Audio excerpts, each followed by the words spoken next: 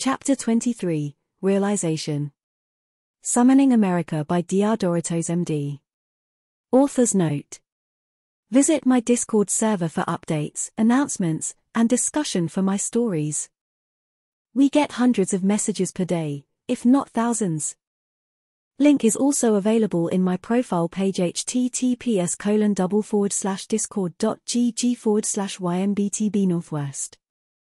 Check out my Patreon if you love my work. For every $20 I receive, I will gift a new chapter of Summoning America for all readers. Progress is currently at $79 out of $80. https://patreon.com/DrDoritosMD.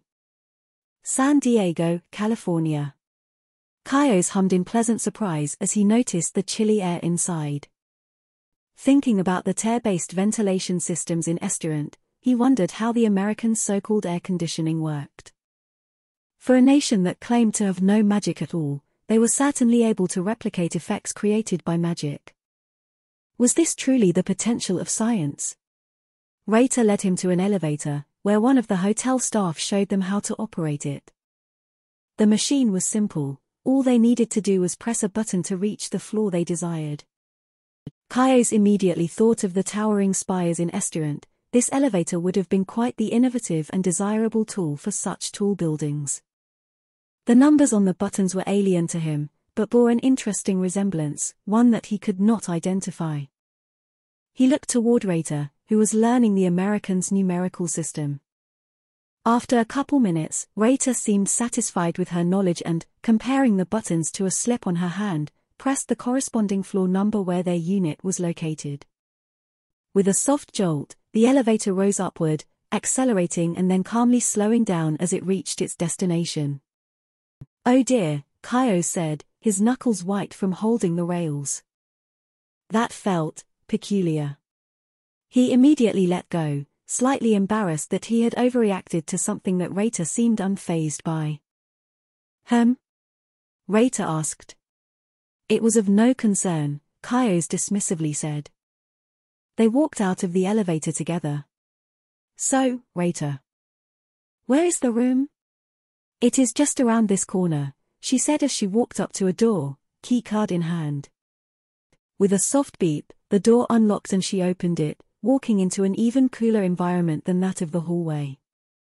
The temperature of the air surprised Kaios. Although he was familiar with the technology itself, he didn't realize how cold the Americans could make the air.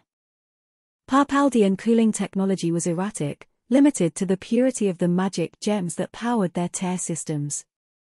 Although mags themselves could cool an entire room to such drastic levels, they could only maintain this magic for minutes. Kaios finally began to understand just how advanced these barbarians were. He looked around the room, somewhat unimpressed by the small size, but simultaneously intrigued by the design and amenities available. Although small, the room held a certain elegance to it. Then, something caught his eye. Oh. Rater? Yes, sir. Is there only one bed? Yes. They had no other options available, Rater said with a mischievous smile. Kaios blushed.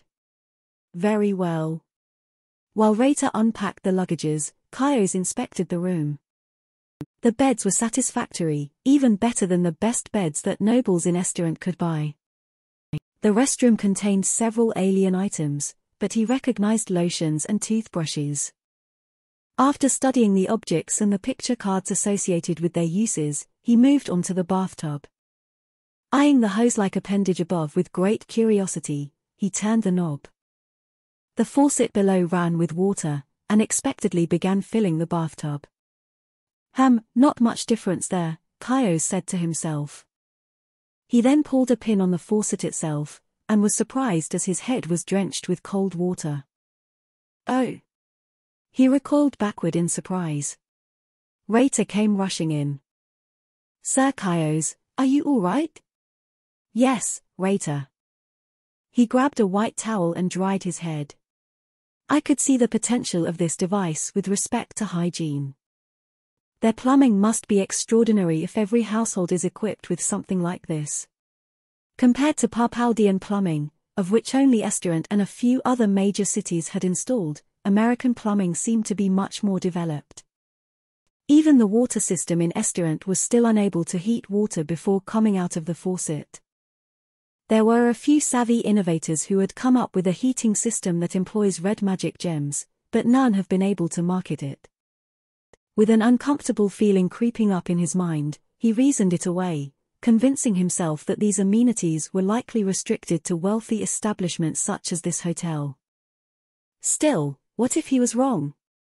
He exited the restroom and walked back into the main room, where he took interest in a black mirror on the wall.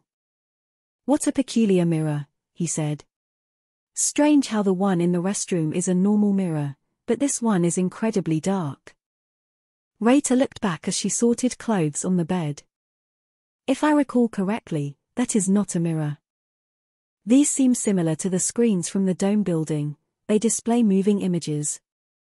She scanned the screen's surroundings, eventually finding a remote. "I don't quite remember how to use this device," the man only explained it slightly. She pointed to the power button. "I do know that this button is used to turn on the device, and the arrows are used to navigate through the different channels as he called them. Here, try it out." The screen sparked to life as he pressed the red button, immediately displaying a menu. He toyed around with the arrows for a few seconds before achieving a grasp of how the device worked. Intuitively, he figured that the central, circular button allowed him to select items on the screen, and he clicked on a random channel, ABC News. The screen demonstrated an abrupt shift as the image transformed from the menu to a scene from Quatoin almost instantly. Kaios recalled his time in the Holy Militial Empire, noticing that the American newscaster was similar to the militial newscasters. As the man discussed economic policies and industrialization, Kaios tuned out, wondering if the United States could even surpass the Holy Militial Empire in terms of technology. Throughout the central continents, militial magic screens are heralded as the near pinnacle of technology. Displaying moving images in color and with great fluidity, they easily outshone the black and white screens of the few other nations that were advanced enough to even conceive of such a device. Although relatively bulky, magic viewers allowed for the real-time transfer of visual data across vast distances, even surpassing the capabilities of the Agarthan mags. The screen before him, however, was almost entirely flat, like a mirror. The resolution was also clearly superior, with colors also being more vibrant. Rita, noticing Kaios gawking at the screen, chimed in, "Sir Kaios." "Oh," he snapped out of his trance. Sighing, he lamented on the superiority of American magic viewers. Operated by magic or not, these devices clearly dwarf those from even the Holy Militial Empire. That airshow we saw in Estarant was an informative first impression, a warning to not provoke them. But with this, he gestured around the room and the skyscrapers outside the window, it is evident that they have a greater industrial capacity than we do. I used to think that we could overwhelm their fleets, but now, it dawns on me that this would be impossible. I just hope Miss Remil doesn't antagonize them. Estarant, Papaldian Empire. I trust that the transactions are buried. A feminine voice asked, the silhouette of her figure accentuated by the lights in the background. Yes, Miss Remil. None of these items can be traced back to you, or the imperial family, a man said, bowing deeply. Good, Remil said. When can I expect the pirates to begin? They shall set their sights on Amanoki by tomorrow's eve, Miss Remil. It won't be long before the Fenice come crawling back to use in exchange for protection. A sinister giddiness flowed through Remil as she excitedly awaited the fruits of her endeavors. And for their prior insolence. Please direct the pirates to cause as much havoc as possible as they plunder the city. I also heard that the Americans gifted the Sword King with several products from their homeland. Find these if possible, and bring them back for analysis. It will be done, Miss Remil. Amanoki, Kingdom of Fen. After the demonstrations from the Papaldians and the Americans, word of the military festival spread throughout the barbarian regions. Because the witnesses were all high-ranking officers and other trusted personnel, the events were taken seriously. As the festival waned over the days and its participants wrapped up, Fenn saw a significant influx of diplomatic personnel, all of them looking for ways to come into contact with the United States of America. They were told to wait for the next scheduled arrival, a science vessel called the USS Intrepid and her escorts. As the vessel docked along the shores of Aminoki, they were immediately swarmed by diplomats from numerous nations, all of them brimming with anticipation that had been cultivating for days. After a couple hours, the storm settled down and the diplomats agreed to wait for another ship, which would come in a week to help sort everything out. The Intrepid pulled away from the docks after loading up on supplies, but halted, much to the curiosity of the Fennese onlookers. In the distance, dozens of newcomers appeared flying black flags. They surrounded the cove in such numbers that escape was impossible. USS Barry. Captain, we have about 30 unidentified ships surrounding us. I thought Fenn wasn't at war with anybody? Master Chief Barnes wondered. Captain Winslow frowned as he analyzed the radar. Now, just where the hell did these guys appear from? A radar technician replied, Sir, magnetic storms and inclement weather are prevalent around here. They must have slipped past. Kovich, open a channel to the Intrepid. They're still around the docks, have them check in with the Fennese, if they're expecting any visitors. On it, sir. While they awaited the Intrepid's response, the unknown fleet sailed inward, closing in on their position. Fearing an incident, Winslow contacted his superiors. Knowing just as much as he does, they left the situation to his discretion and emphasized the safety of the Intrepid. As the ships edged closer, Winslow felt more and more apprehensive. His anxiety reached a summit once he noticed the flags of the ships. Say, black flags. Are they pirates? It would appear so, Captain, Barnes said. Winslow scratched the back of his head, thinking about his next course of action. No response yet from the Intrepid. Kovich replied, No, sir. They're still en route to the shore. They were kinda far. Damn it. Winslow clenched his fist.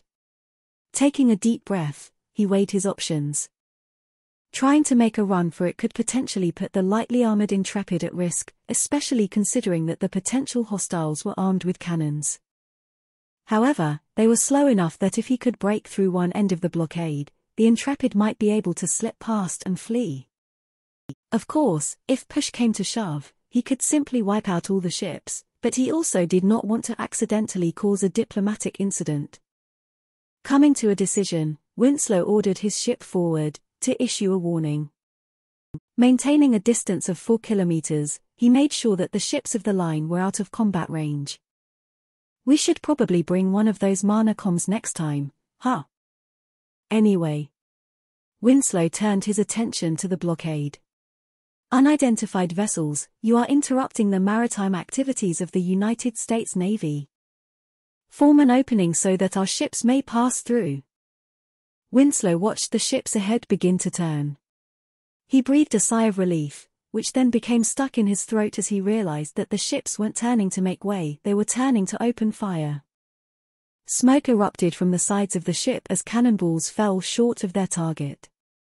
Fucking bastards. All hands, prepare for combat. Have the Intrepid form up alongside the Benfold. Sink all ships ahead of us, but hold off on the missiles.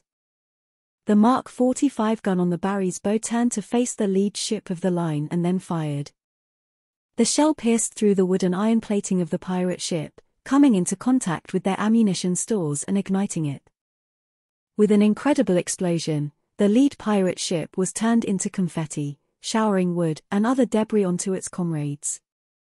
The Barry pulled back as it fired, ensuring that no counterattacks could reach it, but Winslow realized that they were running out of water. They were being backed up into the shoreline and the rest of the blockade was currently closing in on their position. On the open ocean, this wouldn't be a problem. With the agility and range of the Alibert class, they could fight until ammunition ran dry. However, they now had little room to work with. They could easily pulverize all 30 ships, but not before one of them was able to get close enough to fire upon the Intrepid. Seeing no other alternatives, Winslow authorized the use of missiles. While the Mark 45 guns annihilated the nearby ships, scores of missiles soared overhead, engulfing the destroyers in smoke. 10 missiles headed for the reinforcing pirate ships, which had already blown past dozens of Phoenician merchant, fishing, and patrol ships. The survivors of these downed boats witnessed vengeance as what seemed like meteors came crashing down upon the pirates, annihilating their ships with fiery doom. The power of the detonations was so severe that not even the hull could be recognized. The aftermath consisted only of driftwood and burning debris. Those who had been to the military festival immediately saw the connection between the American ships and the destructive power that befell upon the pirates. They were satisfied with the retribution that punished the pirates, but were also terrified with the power wielded by the Americans. To wipe out ships of the line so easily, just how powerful were they? Estirant, Parpaldian Empire.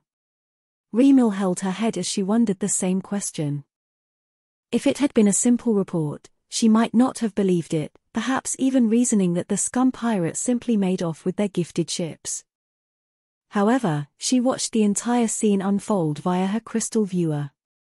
The pirates that she hired to strike Fen had, by a stroke of poor luck, come into contact with an American military vessel. They were then undoubtedly annihilated by a small escort of only 2 ships. Thankfully, she ensured that the pirates couldn't be traced back to her or the imperial family. Anyone with a brain, however, could likely determine the source of this heavily armed fleet, which appeared out of nowhere and boasted technology that only a nation like Parpaldia could produce. She hoped the Americans would be too ignorant of this world and simply assume that they were actually pirates without looking into the matter. Regardless, the entire mission was a catastrophe. Due to the heroic actions of the Americans, despite their aid to the Phoenicians being unintentional, her plan likely ended up pushing the barbarians further into the American sphere of influence. To make matters worse, she saw no possible plan to take against the Americans. If 2 of their smaller combat ships could do this to a fleet that was strong enough to take out an entire country, then what is their entire navy capable of? The minutes dragged on, turning into hours as she held on to her thoughts. Eventually, she experienced a moment of realization: Parpaldia cannot challenge the United States directly. If anything, now is the time to act. To prevent the barbarian realm from falling into the hands of the United States, she resolved to subjugate as many barbarian countries as quickly as possible, although with great caution. She didn't want the same mistakes as Luria. She didn't want to accidentally declare war against a country that the Americans already had a defensive treaty with. With this in mind, Remil marked Parpaldia's next target, the Kingdom of Alteraz.